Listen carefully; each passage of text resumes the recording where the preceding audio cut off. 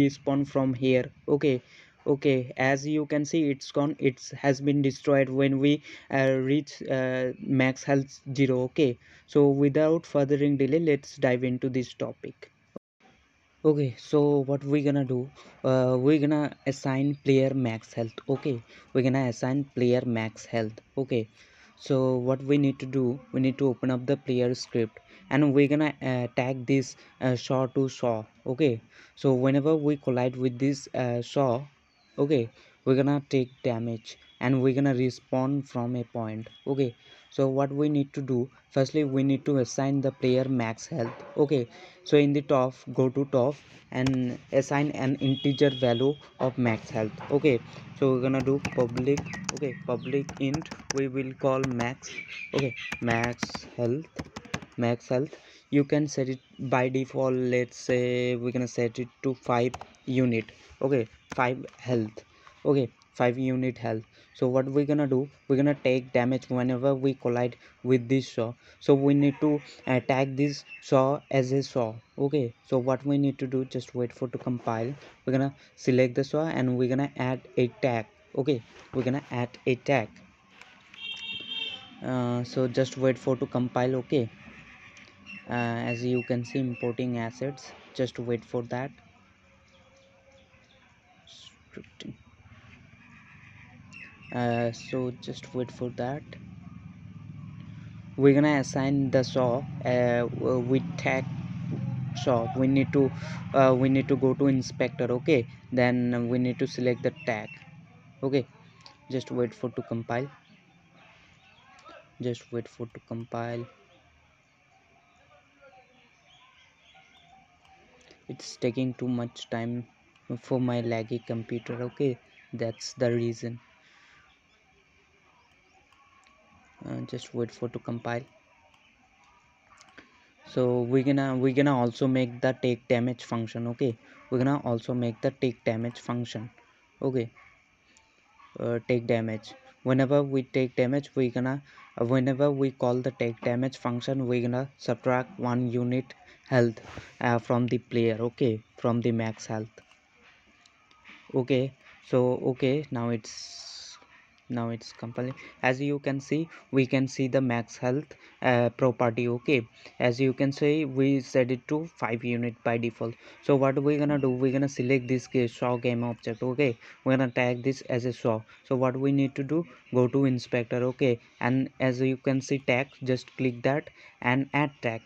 So hit the plus icon and name the tag to saw, something like saw. Okay, saw, and save it. Okay, and head back to again to that game object. Okay, and then assign the saw tag. Okay, and select the saw tag. Okay, go over to saw game object and assign the saw. Okay, now we have tagged this saw to saw game object. So what we're gonna do, so we're gonna head back to player script. Okay, a player script. So over here, as you can see, point on collision enter 2D, this function get called when we collide with something. Okay, when the player will collide with this saw. Okay, when we collide with something, anything else. Okay, something, so we're gonna call this function get trigger. Okay, this function get trigger. So we're gonna check. Okay, we're gonna check if other. Okay, other dot dot collider dot tag is equals to saw. Okay, sure. So what we are doing over here, whenever this function over here, void on collision inter 2D function get called when we collide with something, and we are checking if the collider has a tag of saw. Okay, so as we know, we tag this saw as a saw game object. So this over here, whatever you write between these curly brackets, okay, it will execute. So let's suppose say debug.log, we're gonna say player takes damage. Okay, player takes one damage like that, sorry, damage. Okay, so this function control as. Okay, So this function get called when we collide with something, and we are checking if, okay, if we collided with our if the collider, okay, collider has a tag saw, okay. So what we are doing, we are printing out this message on the console, okay. Player takes 1 damage. So control S on your keyboard to head back to Unity. So you will able to see whenever we collide with this game object, okay, saw game object, we will print out that message, okay. Because we tag this saw to as a saw game object, and we are checking if we colliding with the saw game object tag, okay.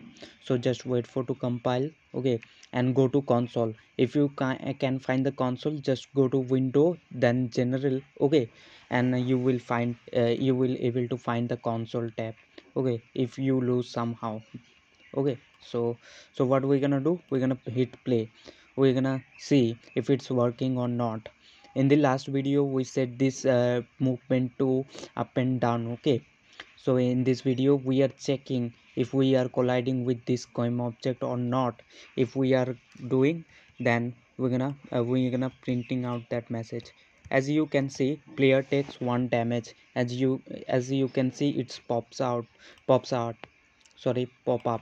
So what we're gonna do, we're gonna make a take damage function, okay. Take damage function, whenever we collide with this saw game object, we're gonna call that function, and that function will subtract, okay, by 1 unit from max health, okay. So at the end the player will die, okay, when the max health hits 0. So what we're gonna do, we're gonna head over to scripts once again. So we're gonna make over here. So we need to make a function. We're gonna make it public, okay. We're gonna make it public because we're gonna call from another place as well. So public, and we need to type void, okay, void for function. And you can you also need to name that function. So we're gonna name this to take damage, okay. Take damage, and it will take, we're gonna pass a damage value. So this will be integer, okay. Integer we will call damage. By the way, we will replace this one later, okay, with 1 unit or 2 units. So what we're gonna do, we're gonna subtract, okay, max health minus equal damage, okay. Max health minus equal damage. So whenever we call this function, okay, we will subtract by this amount of this amount. So let's suppose a damage we set to 1, okay. So max health is 5, so 5 minus 1 becomes 4, okay. And again, if we are calling, then 4 minus 1 it will be true. And let's suppose one more time we are calling, so 3 minus 1, which will be 2. So where it will somehow hit 0. So we're gonna need to check, okay, if max health, okay, max health is lesser than or equal to 0, okay, 0. So what we're gonna do, we're gonna return, where this basically means if we hit the max health 0, okay, let's suppose max health is 0. So we are not going we are not going to subtract anymore, because max health already became 0. So let's suppose we don't write this return, so it will be minus 1, which will be below this 0, which will be a negative value. That's why we are returning when we hit the max health to 0 unit, okay. So it will own so after return basically means after return it will not this over here will not call, okay. This line will not be execute, okay. So when we hit the max health 0, so what we gonna do, we're gonna call this function, okay. We're gonna call this function over here when we collide with the saw this saw game object, okay, this saw game object. So what we are going to do, we're not gonna print out the message, we're gonna call the function. So we have to call the function take damage. As a parameter you can pass 1, okay. So we are what we are doing, we are replacing this damage parameter by 1. You can, so it will subtract by 1 unit. Let's suppose you put here 2, so it will subtract of by 2 units. So max health, let's suppose max health is 5, 5 minus 2, which will be 3, but we are subtracting by 1 unit. As you can see, we pass the as a parameter 1 unit. Okay, so it will subtract by 1 unit whenever we collide. This function get called trigger. Okay, and this function will subtract our max health by 1 unit. And control s on your keyboard. Okay, control s on your keyboard and add back to Unity.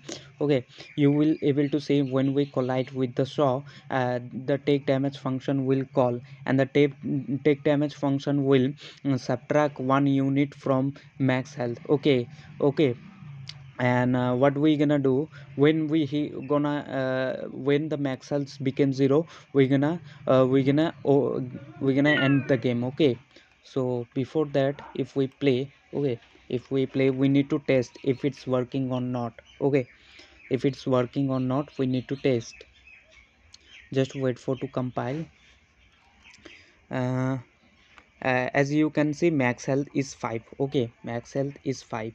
Okay, so let's suppose we collide with, as you can see, max health became 4.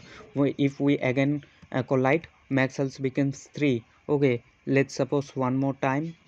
As you can see, max health became 2. Okay, and one more time, as you can see, max health is 1. uh, and one more time, as you can see, max health is 0. But when we collide with max our saw, it won't go to negative value, because we typed return basically means after that line, that this over here max health minus equal damage won't get called. Okay, so when we hit the 0, okay, we are not calling, and this line won't get called because we typed return over here, as you can see. So what we gonna do when we collide with this game object? Okay, so we're gonna respawn. Okay, we're gonna respawn over here. Okay, over here, so we need to make a spawn point position. So what we gonna do, we're gonna make right click on the hierarchy. Okay, right click on the hierarchy, create empty game object, name that game object player spawn position, something like that, player spawn position. Okay, position, player spawn position. Okay, and go to transform component of that game object, right click and reset. Okay, and select an icon. Let's say I'm going to select the red one, and select the move tool over here. We're going to drag it over here. So from this point, the player will spawn when we take damage. Okay, when we gonna take damage by 1 unit, we're gonna respawn from this position. So we need to move it little more down. Okay, so what we're gonna head over to script. Okay, so take damage over here. After taking damage, we're gonna spawn from this position. So what we need this position transform. Okay, we need this position. So what we need to do, we need to create an field. So we need to do in player script. Okay, so head over to player script and create an empty field. Okay, transform empty field. So we'll public transform. Okay, public transform. We you can call it spawner. Okay, spawn position, something like that, or player spawn position. We will leave it as it is. Okay, player spawn position. So what are we gonna do? So so after taking damage, okay, we're gonna do transform. Okay, transform dot position. Transform dot position over here means the current position. Okay, and we're gonna set it to our spawn position. Okay, spawn position dot position, and end up with semicolon. Okay, transform dot position means current position, and after taking damage, we are setting the current position to that spawn position. Okay, so we also need to drag. Okay, if we head over to Unity, we will able to see an empty field of transform appear spawn position. Okay, so we need to drag this player spawn position to that field. So we will spawn from that position. Okay, so just wait for to compile. Just wait for to compile. Okay, just wait for to compile. uh, as you can see, spawn position appear. So what we need to do, we need to drag the player spawn position, this player spawn position, to that field. So we're gonna spawn from this position when we collide with this saw. Okay, so we are setting transform over here. As you can see, transform dot position means the current position, and we are setting it to spawn position dot position means that that position. Okay, we drag it to that. Okay, so what are we gonna do, we're gonna play and we will see if it's working or not. When we collide with the saw, it will subtract one unit health. Okay, and we're gonna spawn from this position. Okay, so let's test this. Okay, our max health is 5. Let's suppose, as you can see, we max health becomes 4 and we spawn from this position. Let's do this one more time. As you can see, we spawn from this position. Okay, so let's do. Okay, so what are we gonna do when we hit 0? Okay, when we hit 0, we're gonna say player died. Okay, we're gonna destroy the player game object. So what we need to do, so over here, as you can see, this function get call. Okay, whenever we collide with the saw, and over here we are checking if max health is lesser than equal to 0. So what we're gonna do, before that we're gonna print out a message. Okay, debug.log, let's say player died. Okay, player died. So what we are doing, if max health became lesser than or equal to 0, okay, means we don't have any more health. So what we printing out in the console, player died message, and we are saying return. After this return, this line won't get called when we hit max health 0. Okay, after that's why we typed return over here. After return, this line won't get called. Okay, control s on your keyboard and add back to Unity. You will able to see when our max health becomes 0, the message will print out in the console, player died. Okay, player died message will print out in the console. So so just wait for to compile. Okay, just wait for to compile. Just wait for to compile. Okay, so let's suppose we're gonna set max health to 2. So because we need to check. Okay, uh, uh, pretty fast, that's why we set it to max health to 2. Okay, whenever take damage function get called, it will subtract by 1 unit from max health. Okay,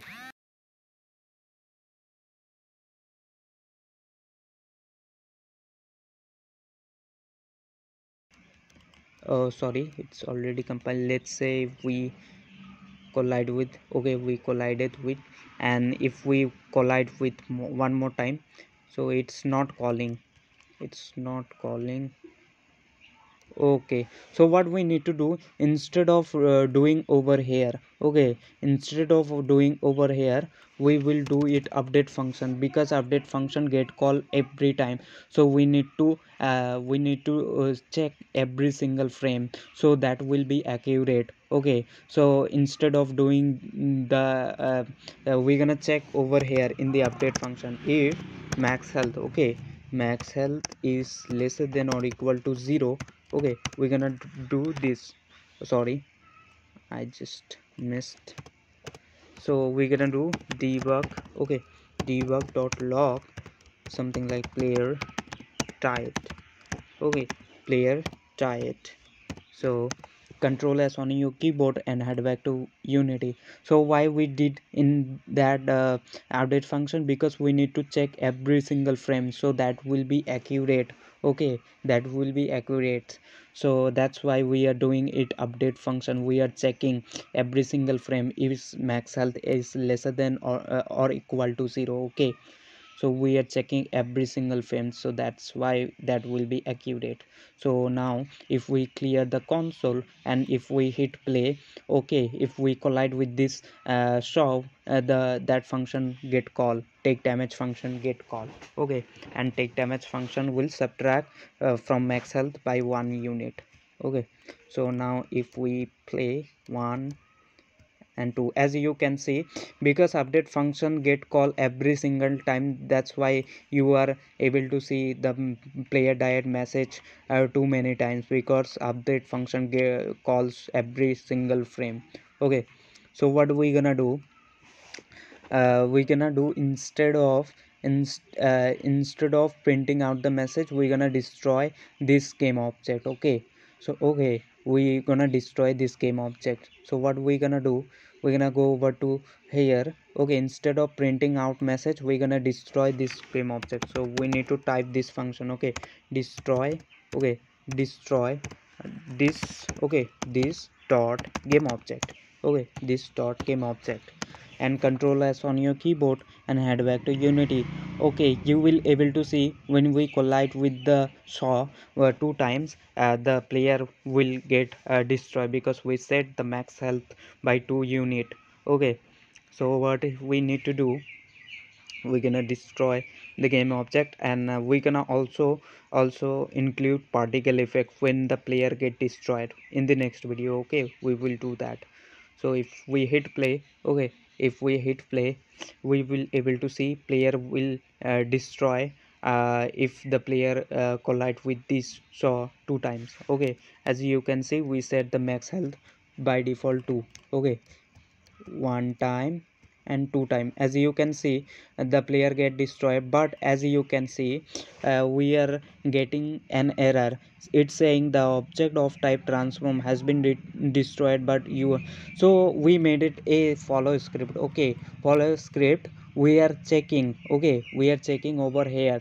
So if we go to player, okay, player, we are setting our camera position. Okay, camera x position we are setting to player x position. Okay, but when we destroy the player game object, the player is not anymore in the scene view or the game. So but we are still trying to get the player position over here. As you can see, we are setting our camera x direction to player position in the x. Okay, we are still trying to get the player. Okay, but we are destroyed that player game object. Okay, in the scene view when we collide with two times with this saw. So what we need to do over here, okay, over here we will check if, okay, if something like find, okay, find object of type. Okay, find, sorry, find object of type. Okay, find object of type and type this player. Okay, player, and make this brackets. If it's equals to null, okay, we're gonna return this. Basically means it will check every single frame. Okay, if the game object of player has been destroyed, okay, means if it's equals to null, if it's not anymore in the scene, so we're gonna return. So this line over here on get call. Okay, so Control S on your keyboard and head back to Unity. Okay, when we destroy the player game object, the camera follow script or stop running, because we destroyed the player. We are setting it return. Okay, after return that on get call. So just wait for to compile, and if we hit play, okay, if we hit play, we will able to see, okay, we will able to see the error will be gone. Okay, the error will be gone. So if we go over here to one time, two time, as you can see, we can see the anymore the error. Okay, so if you are new to my channel, then you can subscribe it for future game development tutorials. Okay, you also can support me on patreon.com. Okay, I have a link in the description as well. If you enjoyed this video, just give a thumbs up, and lastly, thanks for watching this video. Okay, goodbye.